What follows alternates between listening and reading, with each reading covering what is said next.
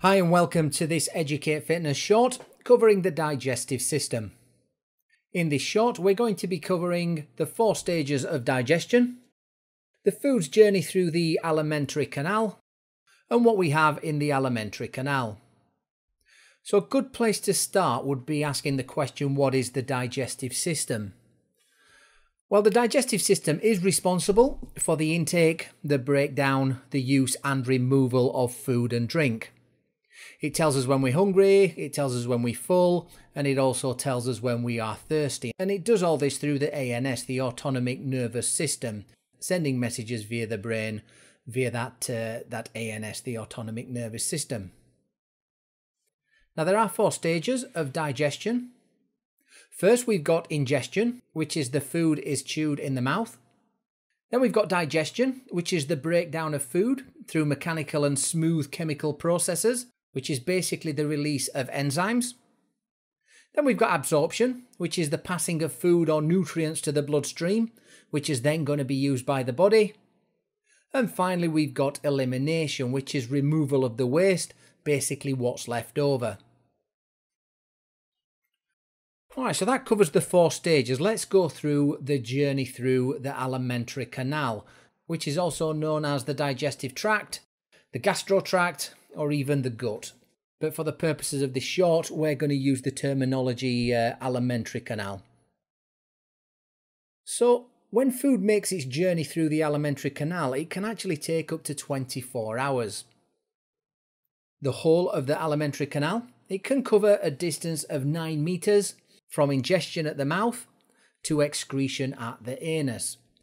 Let's run through the process that food takes as it goes through the canal. Alright, first and foremost we've got the mouth. So this is the point where food enters the body.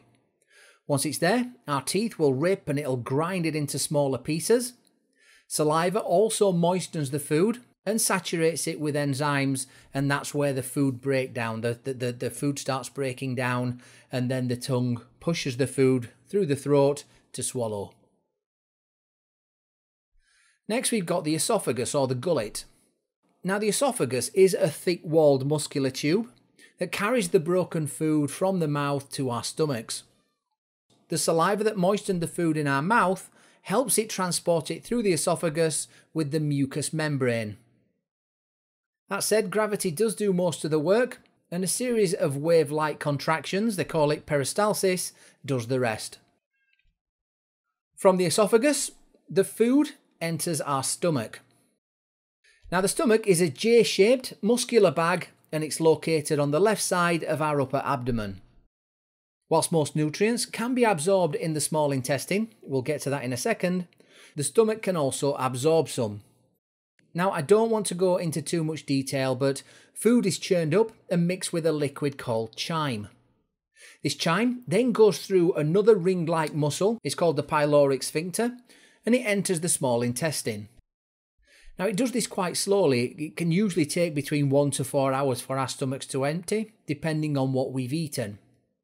Carbs empty first, then protein, whereas the fats and fibre move through slowest. Next we've got the small intestine. So the small intestine is a small, tightly folded tube that receives the chyme from the stomach.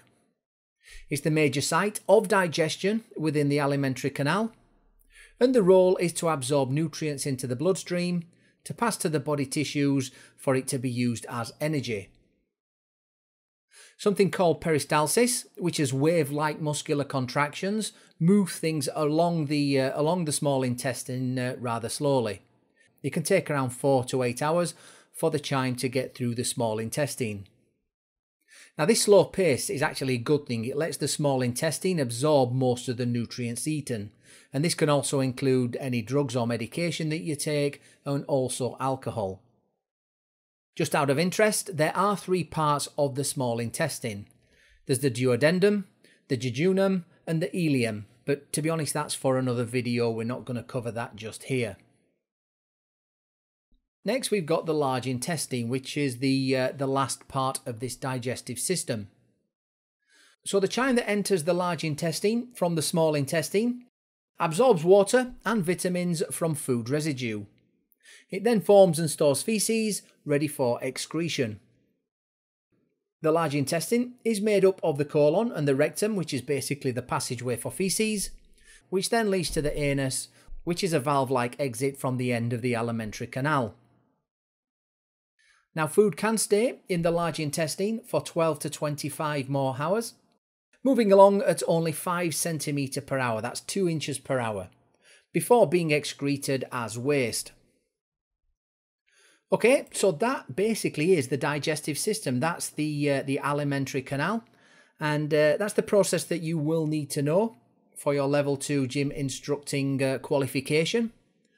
So my advice is to run through this slide, go into a little bit more detail and understand it. Make sure you can present it. Remember, the food enters the mouth, through the esophagus, into the stomach, then into the small intestine and the large intestine. And you need to know the information that I presented in this video short. The next YouTube short that I would recommend you watch is the breakdown and absorption of food. You can find that here. And this is going to let you know how food is broken down and absorbed. We'll talk about how carbohydrates, fats and protein are broken down and how they're used. And we'll also cover fibre and liver, so please do give that a look. For now, please write your comments and questions in the comments section below this video. Please do subscribe and click on the bell for notifications.